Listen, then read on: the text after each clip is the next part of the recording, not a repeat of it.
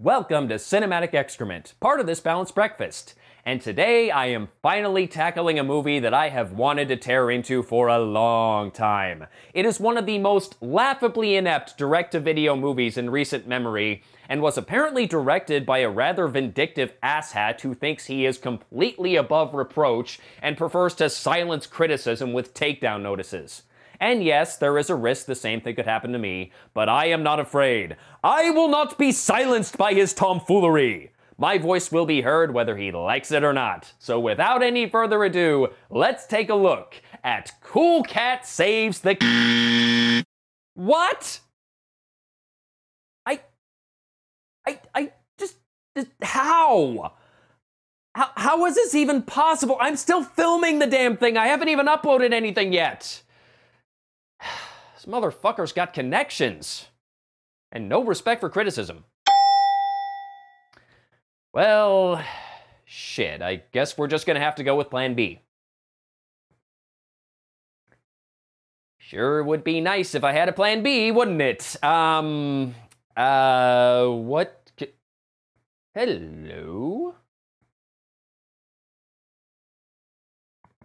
Sharknado 3? Ah, good old Sharknado. You never fail to disappoint me, mostly because my expectations for you are typically pretty low. The Z-grade co-production from the Asylum and the Siffy channel became a Twitter darling back in 2013 and continues to shock and amaze with its third installment, Sharknado 3, Oh Hell No. And yes, that's really the title. I suppose it's slightly more creative than Sharknado 2, the second one, but it still feels slightly underwhelming. I would have gone with The Sharkening, but that's just me. This time around, Finn Shepard, played once again by Ian Ziering, finds himself in our nation's capital where he's presented with an award for saving New York in the last movie. Oh man, I want a golden chainsaw. I don't know what I'd do with it, but I want one. And if you've seen either of the first two movies, it should come as no surprise that Finn is surrounded by celebrity cameos, including President Mark Cuban. Get it? Because he's from Shark Tank. Waka Waka. Vice President Ann Coulter. And you thought the idea of Donald Trump in the White House was scary. And a few more random D-list people you probably don't care about. And Lou Ferrigno.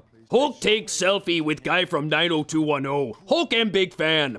Mark McGrath is also reprising his role as Finn's brother-in-law, although this is the only scene he's in for some reason. I guess Joe Dirt 2 just took up too much of his time. Writer cameo! Meanwhile, the rest of Finn's family are on vacation at... Universal Studios! And here we find Finn's pregnant wife, April, played by Tara Reid, her mother, May, played by Bo Derek. Yes, April and May, very clever. Her daughter, Claudia, played this time by Ryan Newman, and their son, Matt, played by Sir not appearing in this film.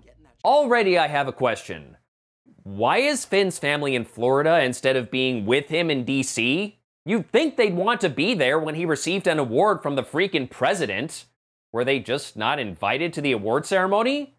And if that's the case, dick move, President Cuban. Dick move. But it turns out leaving his family in Florida may have been a good idea after all, as Finn feels a Sharknado coming on. I know how this is gonna sound, but I can sense these storms now. Yep, that sounds ridiculous. But for these movies, that's par for the course. Ridiculous or not, he's right, and the Sharknado soon hits the White House. I guess the sharks are Democrats. Lou Ferrigno, no! So it's time for Finn and the president to take up arms and shoot them some sharks. Unfortunately, this action sequence is kinda boring for the most part. It's very reminiscent of the Boondock Saints 2, where the heroes just stand there and shoot stuff. It's a little bit sillier because, you know, sharks, but I still think they could have done better, even with the low budget. Let's do this! Wow, they're dead already? Oh wait, never mind. They're still alive. Somehow. And this is the point where the movie becomes a bit of a mess. Finn makes his way down to Florida to meet up with his family, naturally battling sharks on the way, and his family just kinda chills at Universal Studios, occasionally running away from sharks, and just waits for him to show up. And that's all they do, really. It's pretty much the same problem the second movie had. Finn is off having an adventure with half the cast, and the other half doesn't really have much to do. This entire Universal Studios story feels like half shameless product placement and half pointless filler to bring the runtime to 90 minutes. You'd think they would have learned from the last movie's mistakes, but instead they seem to have doubled down. And of course, we have more celebrity cameos. Some of them are kind of fun, like Chris Jericho, George R.R. Martin, Jerry Springer, and Michael Winslow. They also brought back the cast of The Today Show, who are once again playing this completely straight, which is awesome. But then you have Michelle Bachmann. Why? I mean, her acting isn't especially bad or anything, but of all people, why her? If you can't get anybody cool to do a cameo, there's nothing wrong with simply not doing a cameo scene. Anyway, while Finn is driving to Florida, because all the planes have been grounded, he's suddenly accosted by another Sharknado, even though the skies were obviously clear just before it hit. And how was he surprised by that Sharknado? I thought he could sense these things now, or some such bullshit. But he gets some help from an old friend, Nova, played by Cassie Scarbo, and her sidekick, Frankie Muniz, who stops the Sharknado by blowing it up or freezing it or however the fuck it works now. Pretty soon, I expect they'll start taking these things out by magic. Like they'll literally start casting spells and shit. Sharknado Patronum! I don't have a magic wand. While it's nice to see Nova again, I'm a bit puzzled by the scratch on her face. I swear it keeps changing as the movie goes on. It's always in about the same place, except for this one moment where they inverted the shot, but the size and angle changes. I'm not even sure why the scratch is there in the first place. The first time we see her, she's wearing a mask, and when she takes it off, the scratch is already there. How did it get there? Why did they feel the need to put the scratch on her face? Does it really add that much to the character? And eventually it just disappears. Where did it go? Is this really what it's come to? I'm nitpicking a scratch on someone's face. What am I doing with my life?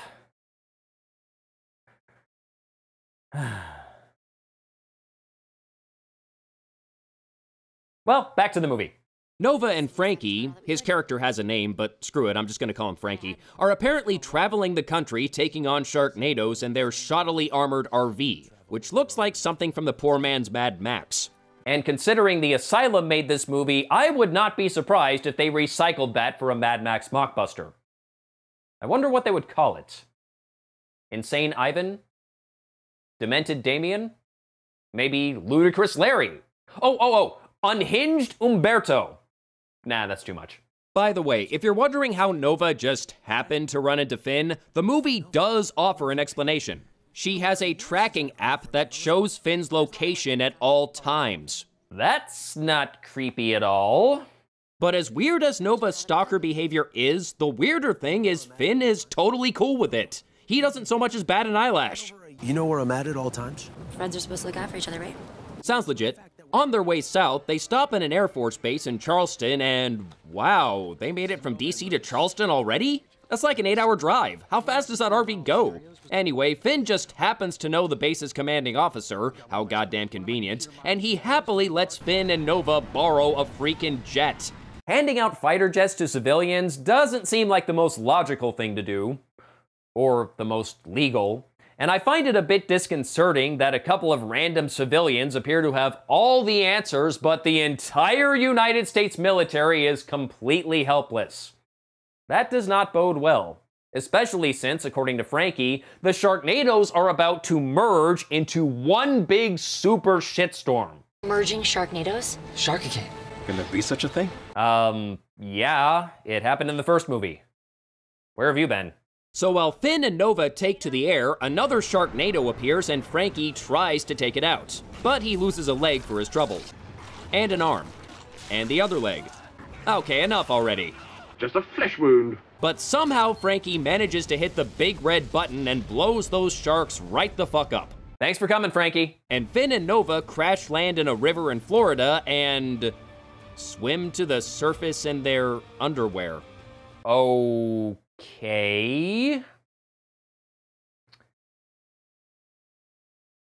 Not sure what to say to that.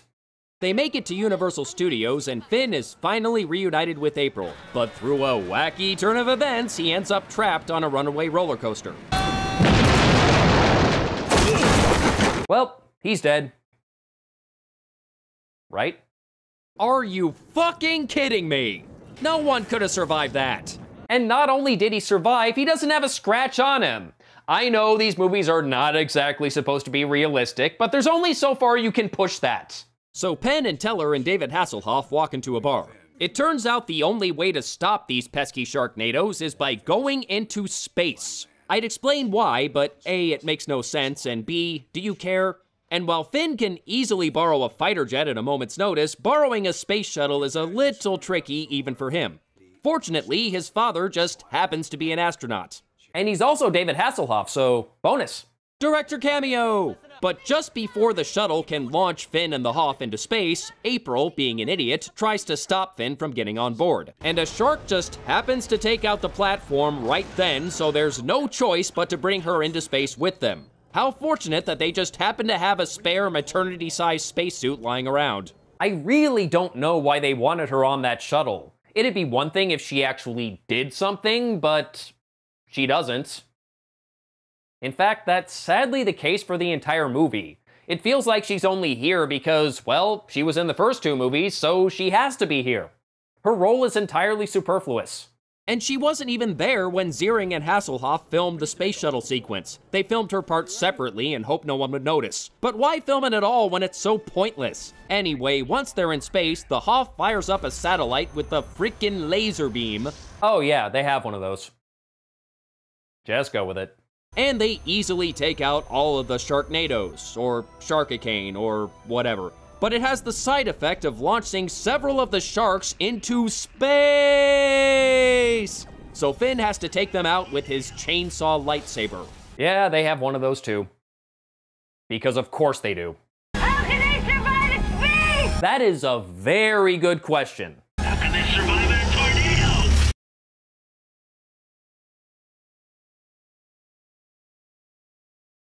Guess they got me there.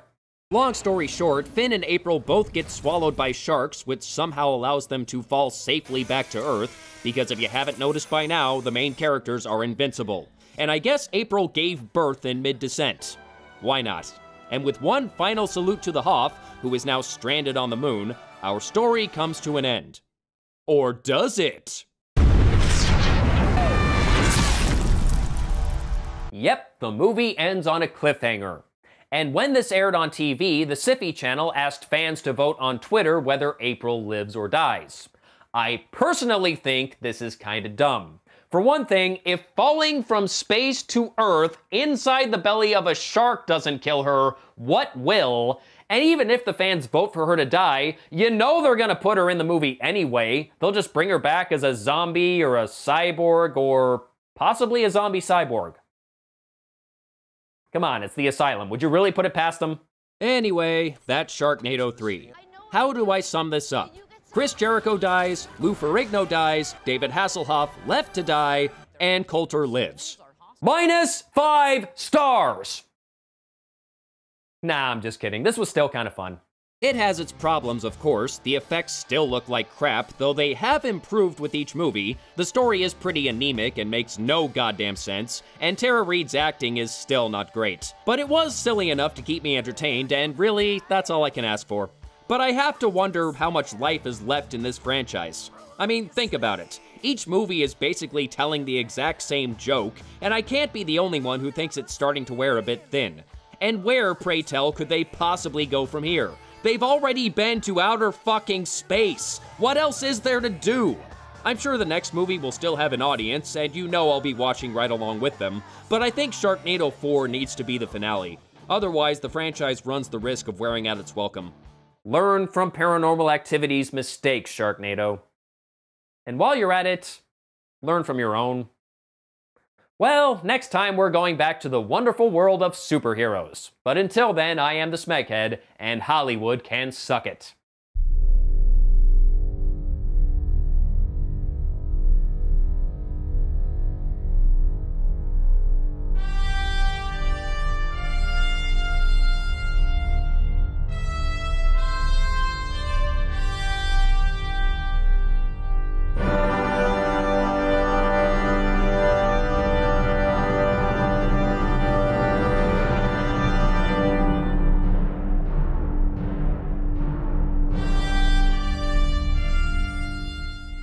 Could be worse. Could be zombies.